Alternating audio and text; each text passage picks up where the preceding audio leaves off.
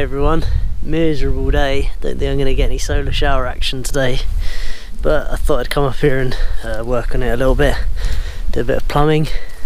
So I'm going to plumb in the panel to the tank, see what I can do. I'm going to get a bit wet because it's got that misty sort of feel to the rain, but we'll come up here and do it. Well, obviously it's a bit pointless at the minute because it's not going to do anything, but come springtime it will, and it'll be all ready by then, so that's going to be good. Just get some bits out the van. Got some I picked up some lime for free yesterday, which was good, from a friend that was going spare. Non-hydraulic lime, oh sorry, natural hydraulic lime. And it's got a little bit wet in some areas, so I need to use it quite soon, so I'm going to use that for the floor in there as well, fairly soon, so it doesn't go off on us. Yeah, get some plumbing tools out, get up on the roof, plumb it in.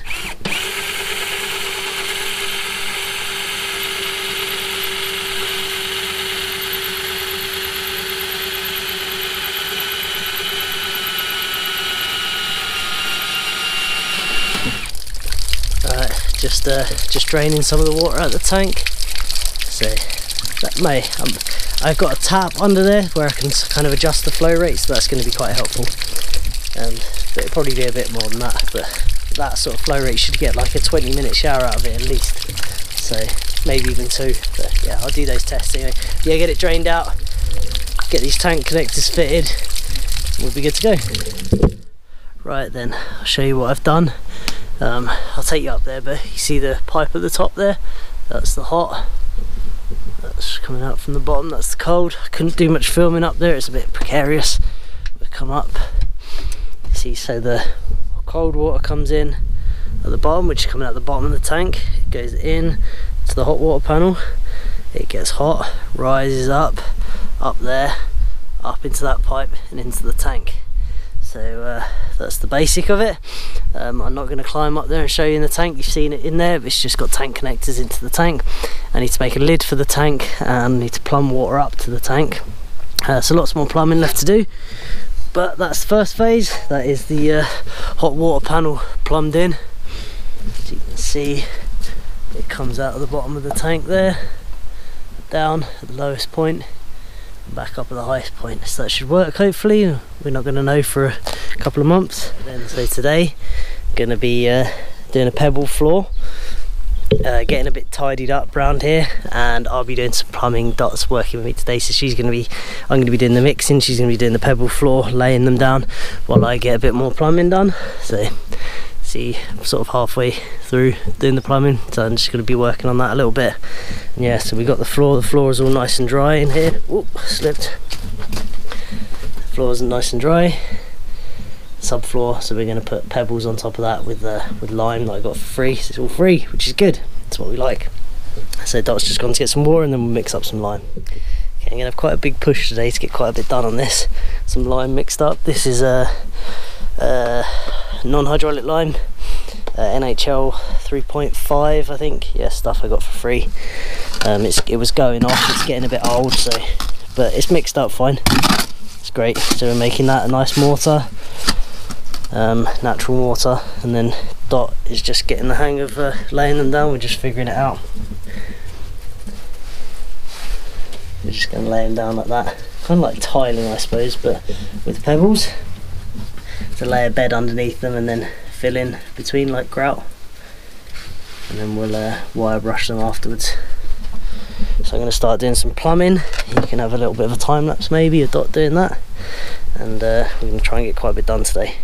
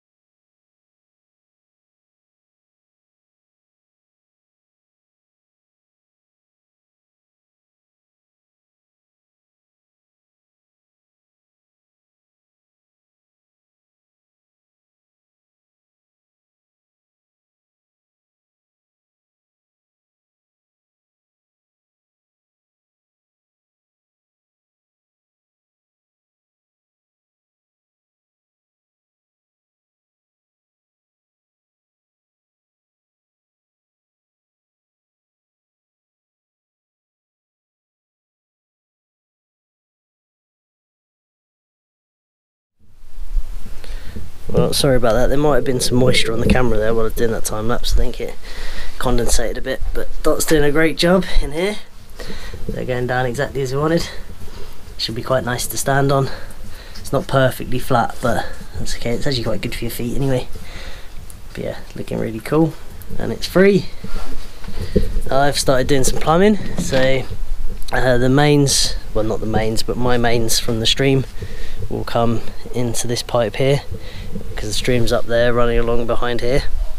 The pipe's going to come out of the stream up there, down the hill, gravity, and come through here, and come up here, up along the roof line there. I haven't got the fittings to put everything I need in at the minute because the shop's closed today, but it's going to then come up there. Oh, sorry, there's going to be a shut-off valve here, so that when you're showering it isn't feeding new cold water into the tank. So you'll basically come here, you'll turn that off when you want to shower, so to stop the cold water re-entering the tank as the water's dropping. And then that goes up there along the roof there, and then goes to a T. Now that T is there to go to take some cold water down to mix into the shower head if the water's too hot, which is probably unlikely with the size of that panel, but it's there just in case, so you'll be able to mix cold in with it while you shower.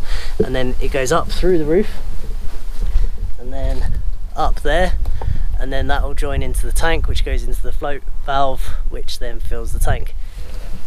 Okay, check it out. Pebble floor, so that all slopes down, slopes this direction, and then it's slightly higher here, and then slopes down to the drain there, which then goes out the wall to there.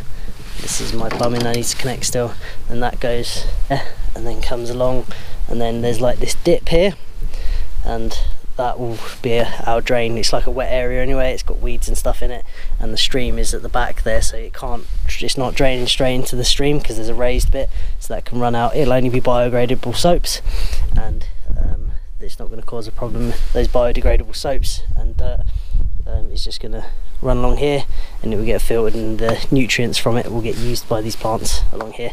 Kind of like a basic reed bed system really, but without reeds. It's just got weeds and stuff, and they'll suck up the nutrients before it gets into the stream. It's not going to have massive use anyway, and I say it's like biodegradable soaps only.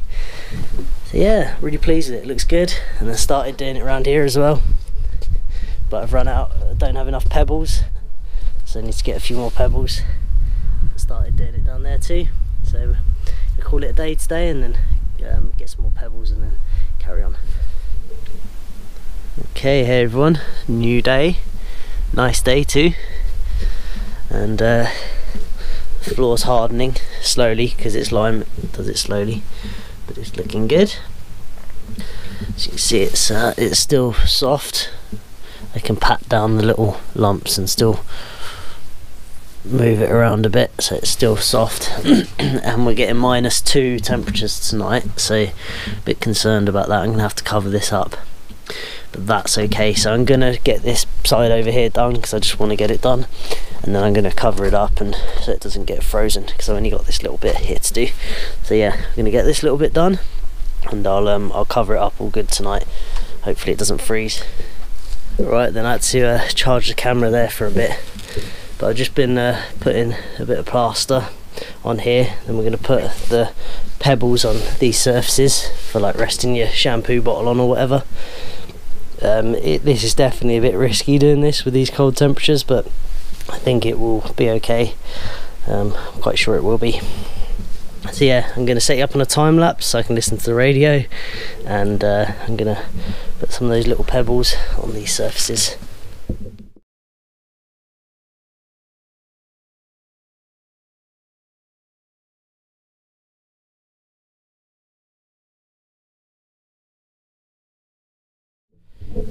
Okay, little soap shelves pebbled. It's obviously all going to need wire brushing once it's done, but that's okay. Put a bit of a plaster over the cob just to make it look, basically just change the colour of it more than anything. So we just got to make sure this doesn't get frozen tonight. Today's going to be quite warm enough, so it's going to have a bit of a chance to dry today or cure. With lime, you don't really want it to cure fast, but this isn't structured or anything, so I'm not too bothered about it. But yeah, it's a bit risky, but I think we're going to be alright. But if if you're planning on using lime, it's best not to use it in these temperatures. I'm not advising it really, but with proper precautions and covering up, it will probably be okay.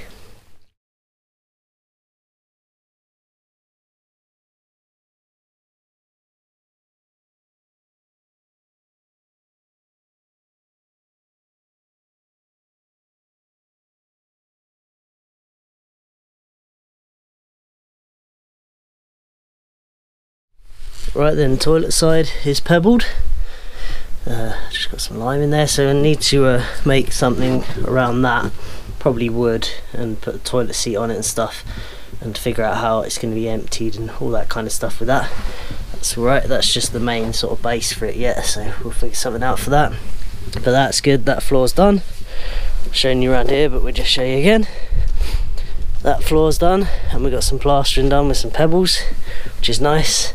So this has got about 10 hours, 10-12 hours now before the temperatures get really low, and then I'm gonna, later on, I'll come up here and I'll put down some old blankets and stuff and cover it up once it's you know, once it's lost a bit of its moisture, so it doesn't just all sink into the blankets. I'll come up here and cover it all over, and then that'll be left then for probably a week or so at least, while we got these cold temperatures. So that's about what I'm going to do with that today. So now I'm going to go out and get the plumbing fittings so I can carry on doing the plumbing. I need a shut-off valve for there, and a shut-off valve for there, and a couple of connectors. Yeah, so we're going to go out and get some parts. So just getting this shut-off valve fitted. So if you don't know what this is doing, I'll quickly explain. This is so that when you're removing water from the top tank and water is draining out of it, we don't want it filling back up with cold water while you're showering, because it will just cool down the temperature. So this is so you fill it, this is just to fill the tank, open it, the tank fills up, then you close it off, and then the tank's full, it can heat up, you drain the tank, and then you fill the tank back up again. Okay, hope that makes sense.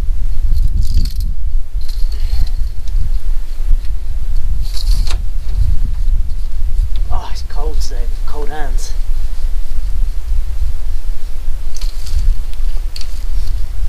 Okay, that's that. Let's get that pins there somehow. Straight.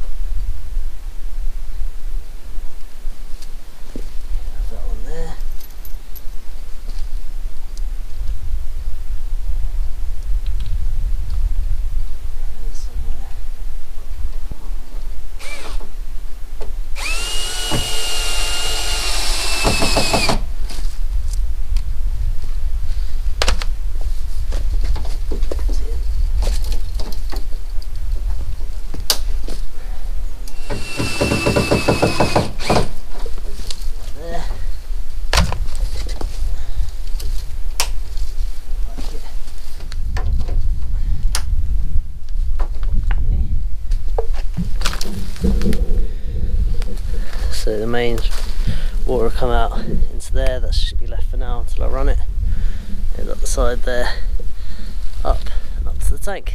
Okay, let's get up to the tank and do the connections up. We're up on the roof now, and I'm going from 25mm MDPE to 15mm. Got an adapter, and that goes into the tank there. Like that.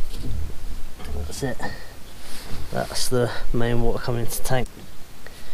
So just got to tighten that up there and get the cladding and stuff back on. But I'll probably wait to do the cladding until I've got everything else done. Okay, so we've got the connection done up there. Just need to put the cladding back on. So I think I'm going to leave that video here for now, because the video is getting quite long. We've done quite a bit of content in here. So in the next video we'll finish doing plastering, get the shower head done and the outlet of the tank run, and fit the shower head up there that you see me making this video. We get all the cladding back on and do some finalising stuff, and then video after that will probably be making some doors, and then we'll be ready to connect it up, but I might not do that until spring maybe. But yeah, so I'm going to leave that video there because it's already getting too long. So I hope you enjoyed the video, and thank you very much for watching.